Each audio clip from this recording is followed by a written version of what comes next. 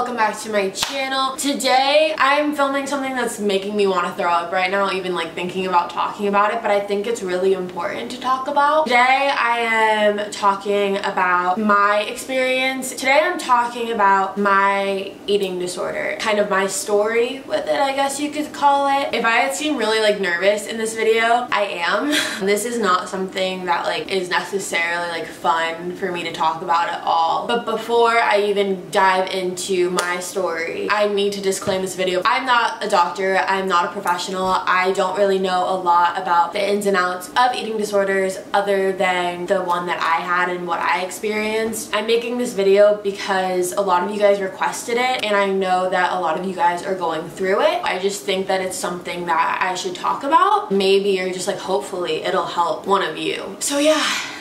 Let's do it. So I moved out to California when I was 15 years old and I started out at this new school. I've touched on it in a video in the past about the fact that I went to 4 different high schools. Sophomore year, I moved out to California and started at this school, and the school that I started out at was a huge school and I wanted it that way. I picked it, but I thought I would have like the movie fairy tale life and go to a school where I didn't know anyone, knew nothing about anything, where no one knew me, and girl goes to new school, girl gets friends, girl falls in love, girl has great experiences, but that was the farthest thing from what happened. I have really bad social anxiety, so I'm not good at like making friends right off the bat. I can come off as bitchy or shy or just like that I'm uninterested, when in reality I just get a lot of anxiety and I didn't know how to handle it back then. So instead of like trying to go out and make friends, I completely secluded myself and would literally just be by myself at like all times. And so what ended up happening, which I have actually never admitted this to anyone, I ate in the bathroom every single day for lunch for about however long a first semester is. It was like August through December, August, September, October, November, December.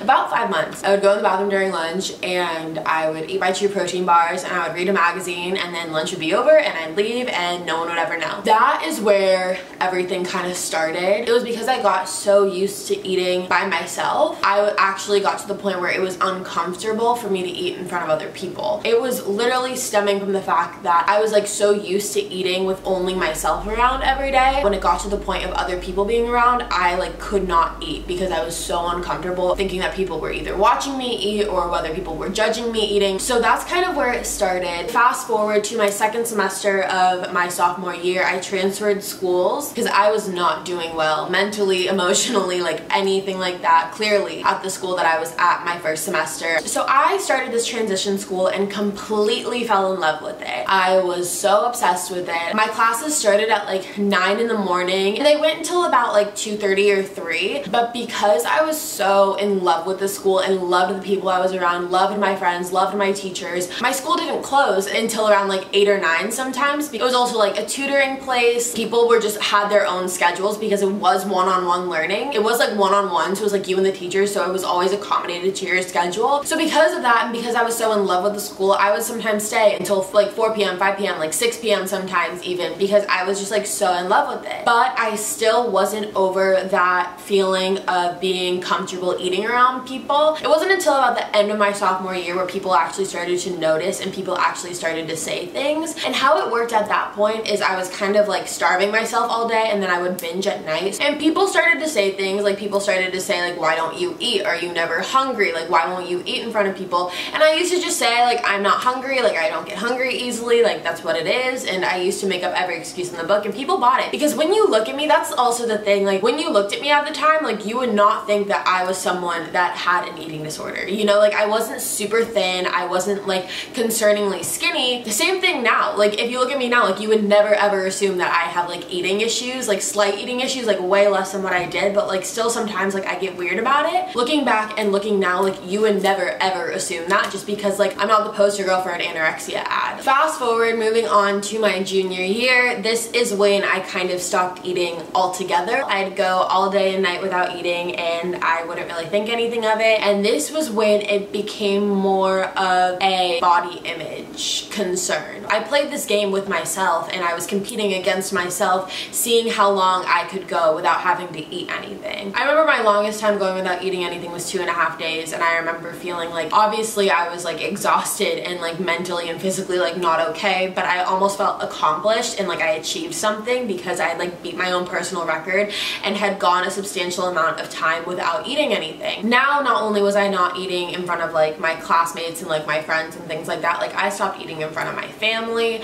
in front of like anyone, even myself. Like I just wouldn't eat anything. Like looking back on it, I know now what I was doing. Like I'm a type of person that always needs to feel control in some sort of way in a situation. Like I need to feel like I have the power, and that's been like a blessing and a curse in and of itself my entire life. And looking back, I was going through my first real heartbreak. My mind was all over the place with school. I was just not in a good place like emotionally and mentally, and I felt so out of control, and like I couldn't kind of fix things like the way I thought I should be able to. So the only thing that I felt like I did have control of was what I ate and what I put into my body and like my eating habits. That was the only thing that I felt like I can control that. So I made sure to make it like extremely concerningly controlled to the point where I wasn't eating anything. And over time in doing so, you don't become hungry anymore. You literally are just like, you can't feel it. It's not there. And I remember the first time I passed out from not eating, it was December of my junior year of high school. So I was 16 and I went to the gym with my dad and my brother. And I remember I was running on the treadmill. I probably ran for like 3 or 4 minutes and my vision just went out. Like I was going in and out of my vision. Things were getting black and I just couldn't see clearly. And so I remember I walked to the bathroom and had to have like my hand on the wall the entire time. I remember I went to the handicap stall, I locked the door, and I literally just fell to the ground. And I remember I laid there for probably about 20 minutes before I called my dad and I told him that we had to go. I think he knew exactly what was going on, but he kind of like spared me the lecture at the time. And that's when my parents kind of started like honing in on the fact that I wasn't eating a lot and that it was kind of getting to a bad place. So they took me to a doctor who told me that I had lost an overly concerning amount of weight. They asked me like a bunch of questions about like my eating habits and sleeping habits and blah blah blah. The doctor basically diagnosed me with anorexia, and to hear that was, I didn't even know what to think at the time. I remember I was just kind of like, no, like I don't have that, like you're crazy. In the back of my mind though, like I knew. Then I remember when I went to college my freshman year, I did something really dumb. I remember before I left for school, I went to a vitamin store and I bought a bunch of diet pills that I didn't even know what they did, but if they said weight loss, like I was in and I bought it. At least like 5 or 6 different like types of pill bottles. And I remember I stuffed them with tissues so my parents wouldn't hear the sound of pills in my bag. It worked because they dropped me off, didn't hear anything, and they left. I had like one of those pill containers that like you just put in all your pills for like the day and you just take them, and all the pills that I would take for one day wouldn't fit in just one of the containers, so I had 2 containers and I would take both containers for the day every single day. I was taking 15 diet pills a day and my roommate didn't really say anything about it. I think she knew, but I don't think she knew the extent of it, because if someone had told me that they were taking 15 diet pills a day, I would have God knows what. And looking back, like that was so dumb. I literally remember like going throughout the day and hearing my heart. I felt like my heart was about to explode. Like my heart was beating so fast. Granted, like I was losing weight, but like 15 diet pills a day, like was it worth it? Like no. My heart was beating so fast, so loud. Like it would be like me sitting here talking to you and being able to hear my heartbeat like outside of my chest. It was scary. And so I did that for a couple months and then I stopped because I realized like it was actually making me like not be able to breathe as well. I was not able to do a lot of things that I used to be able to do. Like it was just a bad situation all in all. So I just stopped doing those, and that was about like a year and a half ago, I want to say. And like I said, now like I'm not anywhere near how I used to be. I don't freak out anymore if I have to go out to dinner with friends. I don't make up excuses if someone asks me to go get a bite to eat with them or go get lunch with them. It's something that I still struggle with a little bit, but I've definitely gotten a lot better. I hope this video kind of helped you guys in some way or another. You're not alone.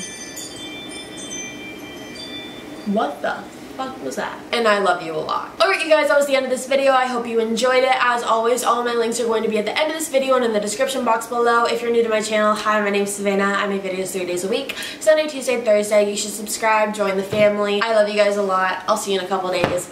Bye guys. Oh, here we go. I'm just trying to get to know ya.